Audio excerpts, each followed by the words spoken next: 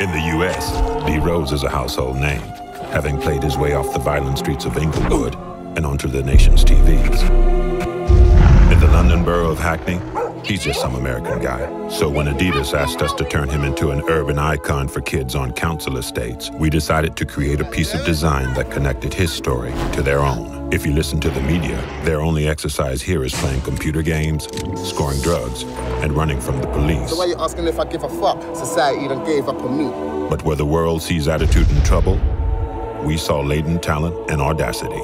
So amongst the urban sprawl and crowded streets of Hackney, we converted their rundown community center into the D-Rose Jump Store, a pop-up shop where all the shoes were free, and the only currency accepted was commitment and sweat.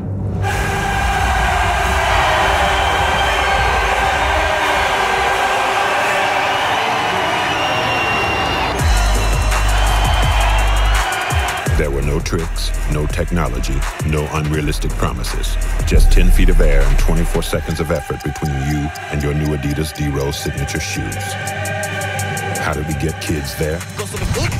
We won that trust by tipping them off with a jump with D-Rose hashtag in the only media channels they respect, chicken shops and pirate radio stations. Go jump 10 feet. Show him how he does it, yeah? The result? Kids started queuing 8 hours before the store even opened. And they didn't just show themselves how talented they were. They showed the world.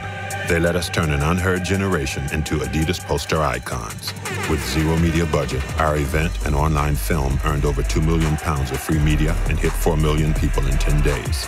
We turned 5,000 kids into 5,000 broadcasters. And within 24 hours, requests were pouring in from kids around the world for the D-Rose Jump Store to open where they lived. The idea hadn't just made D-Rose an urban icon for London.